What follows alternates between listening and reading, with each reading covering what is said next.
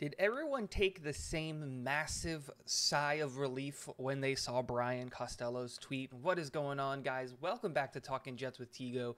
My name is Tigo, and we finally got some updates on Zach Wilson and what's going on with his knee. According to Brian Costello, who tweeted about 10 minutes ago at this point, Jets QB Zach Wilson has a bone bruise and meniscus tear per sources.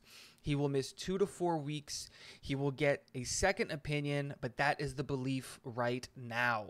He goes on to say there is a chance the doctors will find something different once they go in to fix the meniscus, but right now it is good news for Zach and the Jets. And he also tweets, it's important to note Wilson's meniscus only needs a trim, not a full repair per sources.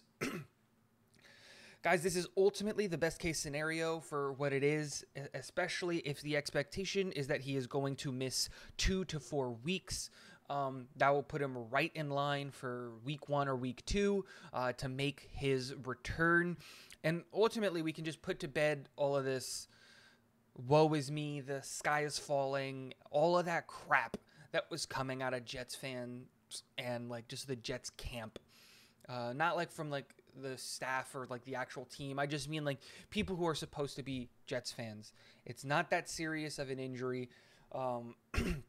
He obviously still has to go through the surgery, and we still have to get in there and see if there's anything else. But all signs point to us having Zach Wilson for a good chunk of next year. He probably is going to get hounded by the entire coaching staff that like, hey, you don't do this. I would be surprised if Mark Sanchez isn't calling the kid and being like, what are you doing? Because you don't have to take that hit. You're a quarterback. That extra 2 or 3 yards isn't that important. We can get it on the next play. We've got running backs, wide receivers, and tight ends who are built to take that kind of contact and make those kinds of moves. You don't need to win every single rep. But ultimately, good news, guys. I'm really, really excited. I know that I was pretty stressed last night and this morning, waiting. But this is great news. It's just a meniscus tear. It's just a bone bruise. We'll have our franchise quarterback back in the building sooner rather than later. Let's hope it's closer to the 2-week timeline so that we can have him under center against the Ravens. But let me know what you guys think in the comment section below. Is this something good? Is this something bad? Is this something that we should worry about? Is there a quarterback out there that you think that we should go get still? I think we're all good. I don't think we need to do anything. Even if Zach were to go out for a majority of the season, I would much rather just run it with Joe Flacco than go out and trade for a quarterback.